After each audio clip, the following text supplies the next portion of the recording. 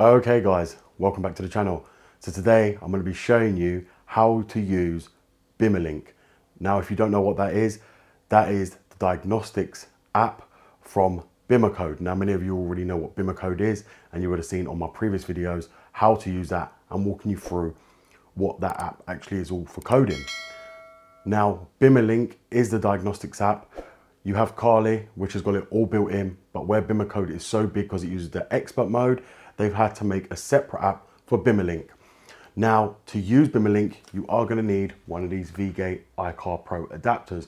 They are readily available on Amazon and on eBay, and I will link these in the description below for you guys to go and buy them. They're only around £25. So let's get onto this video and let's show you how BIMMERLINK actually works on your car. What? Goddamn, get it done, will ya? Woo! When the blow up now, everybody's so unusual with it. Shit. But said times in his rhymes, cause his memories. We running through New York, so you know. Okay guys, so as you'll see, we've got BIMMERLINK loaded on my phone. Now, this app is available for Android and iOS. Now, as I did say in the intro, many of you are not aware, BIMMERLINK is basically just a diagnostics app, and it can check many other functions on your car. BIMMERCODE will not allow you to do that as whole like Carly will, but BIMMERCODE works out a lot cheaper than Carly in the long run.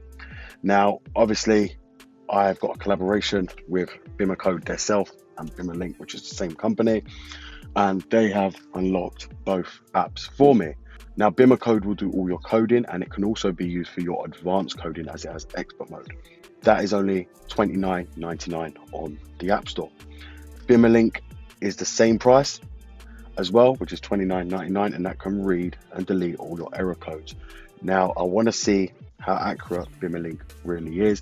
Now their coding app is absolutely brilliant, and it is something that I wanted to come to the market for a very, very long time for BMW enthusiasts, because Carly didn't hold up to its expectations for enthusiasts who want to dive deeper into their cars.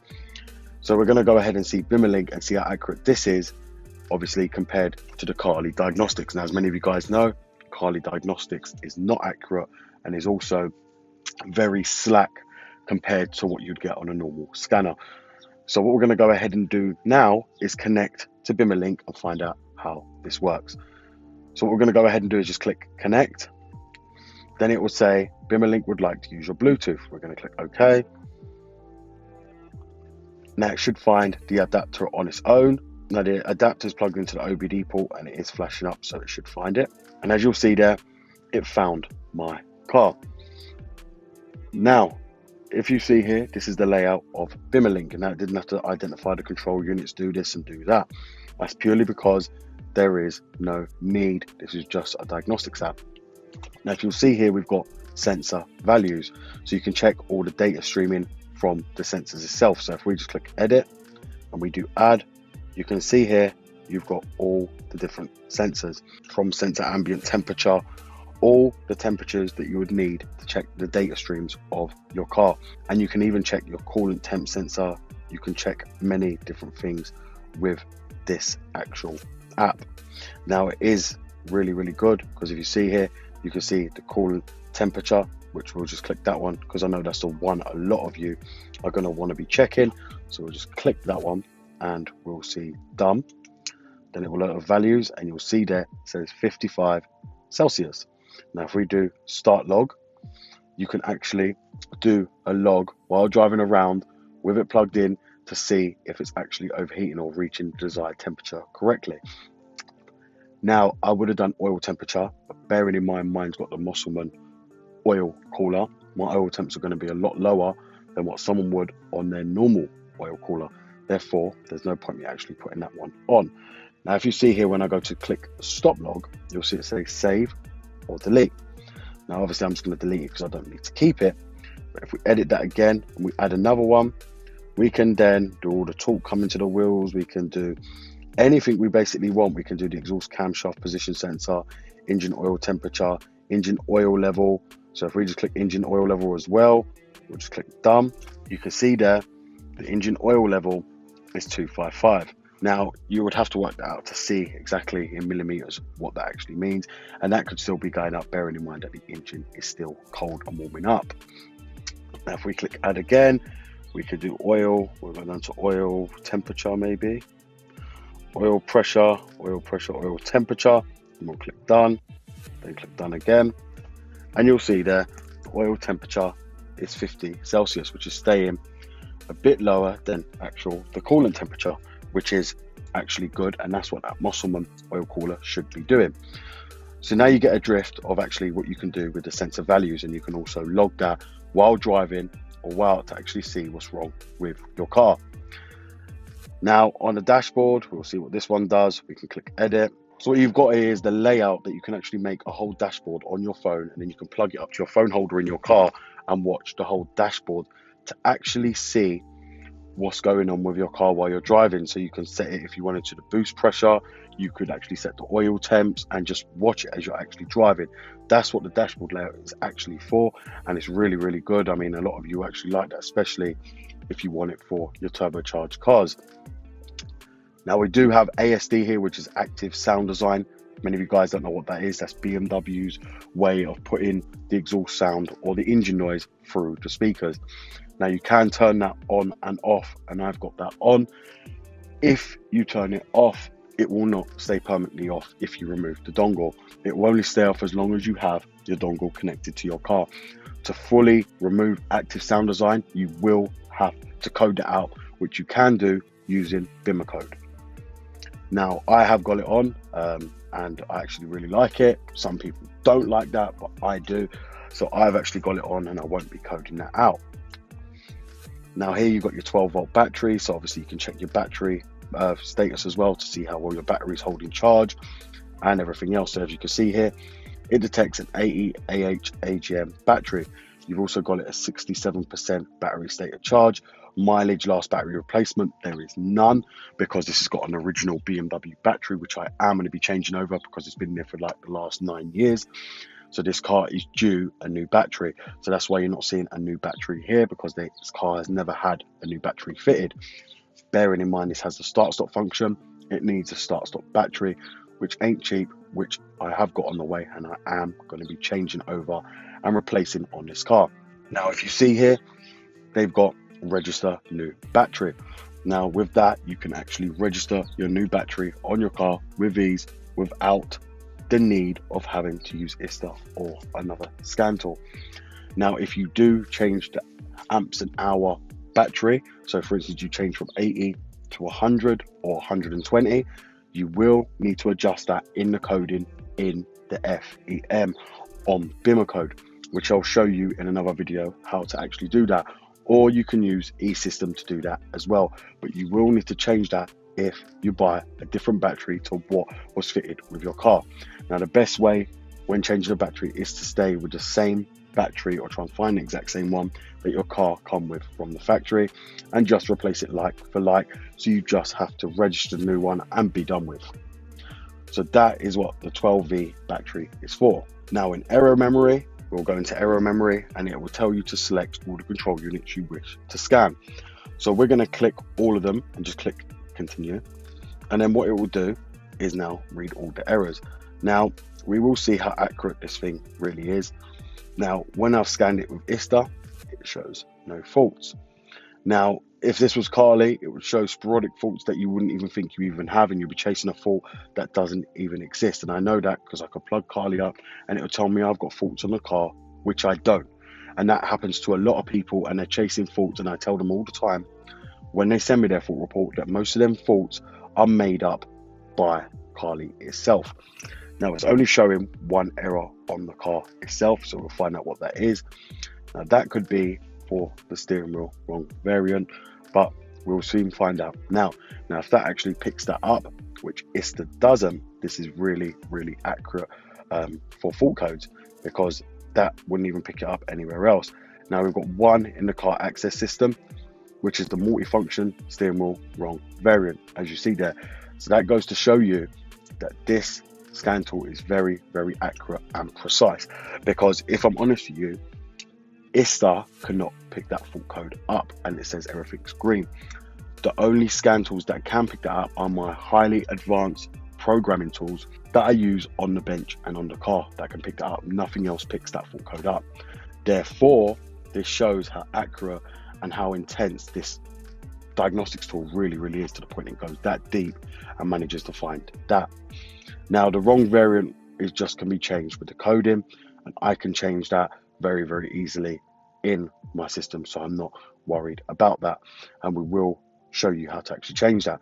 But if you see here, all my other modules are clear. So what we'll do is come out of that now, then we'll go to info memory.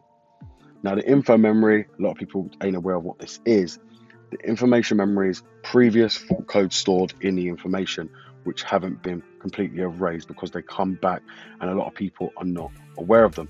So if we click continue, I might be in shock and end up finding quite a lot in my info memory itself. And this is the memory that ends up coming up. As you see, there are 5 errors found that people do not clear fully, and especially garages. So if garages try and clear the diagnostics codes, you will end up with the fault codes being stored in the information memory. And this helps stop people thinking they can delete the diagnostics codes and you won't be able to find out the fault. Now, if you see here, there's 13 errors found on the car in the info memory. Now, these will be all fault codes previous to my ownership, which have come up and people have replaced the parts. So if you see here, these are all integrated chassis management, roof function center, and a lot of other codes. Now up here, you can click save and you can generate a report of all the required fault codes in the car. And you'll see here, there's a lot of different fault codes. Now you can choose to delete them, which we're going to go ahead and do. And we're just going to clear all the errors because none of them are relevant. This is just all in the info memory. Now you do want to clear your info memory once you've actually know half of the faults are rectified, which I do because the majority of the faults that were on this car have now gone.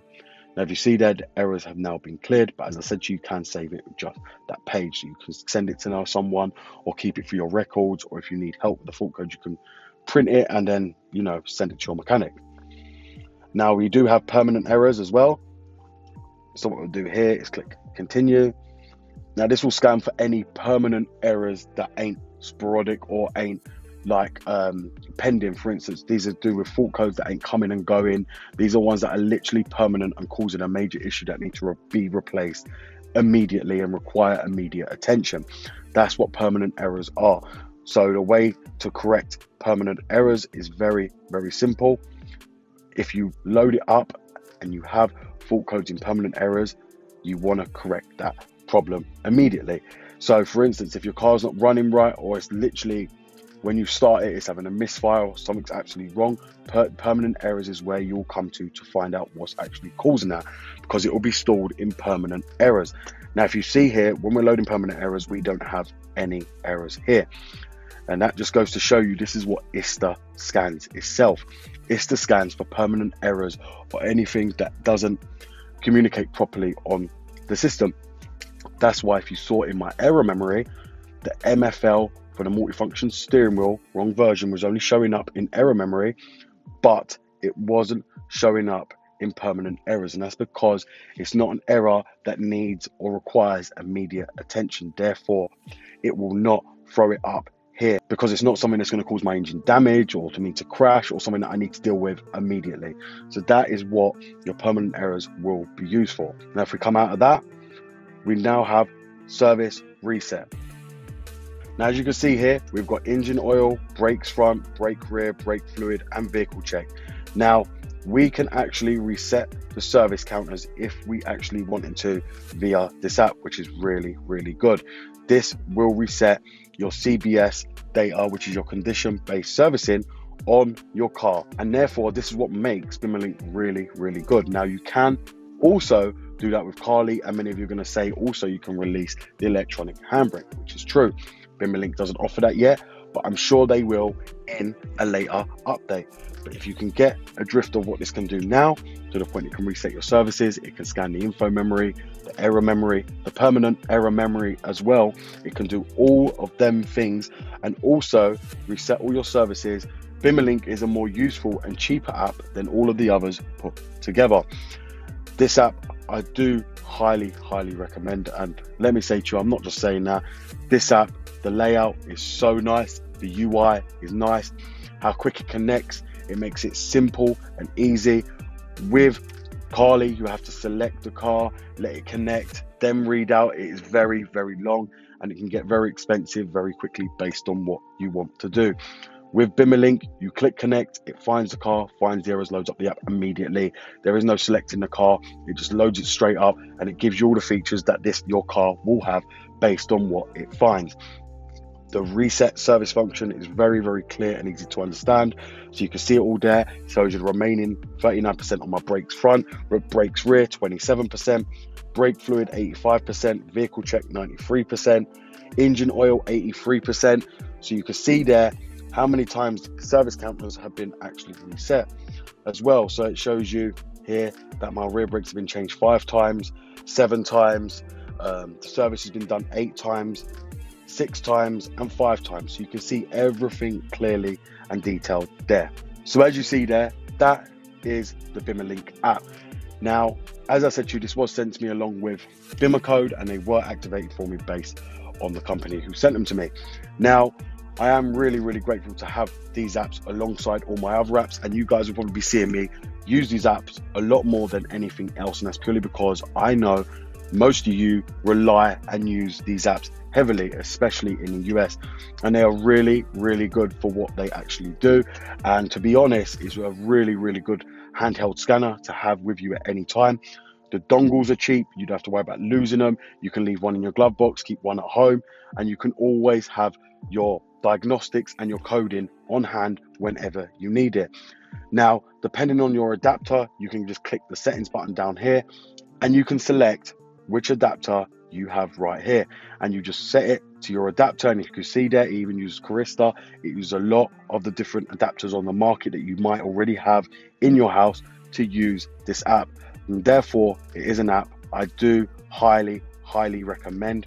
You can see all the different settings there you can customize, and you've got their other app as well, which is BIMMERCODE, which is linked down there. So I therefore do recommend this app, and if you are in the market wondering if you should buy it, the truth is you should go and buy BIMMERLINK, and make sure to get BIMMERCODE at the same time, because they are both really, really brilliant apps with really brilliant user interfaces and very easily laid out for the enthusiast and the beginner in mind, also for the beginners to be able to use, and it connects to your car easily. It loads up quickly, very, very accurate, and I've had no issues in the time I've been using their apps. So that is my review complete for BIMMERLINK. Okay guys, so as you've seen there, I've now shown you the BIMMERLINK app, and like I say, it is really, really incredible. BIMMERCODE and BIMMERLINK together are really powerful apps that I believe every BMW enthusiast and anyone with a BMW should have on their phone. So I will link the adapter in my description and in the comments below. As I said, it is £25 for the adapter from Amazon. You may be able to get it cheaper elsewhere, but I'm not sure.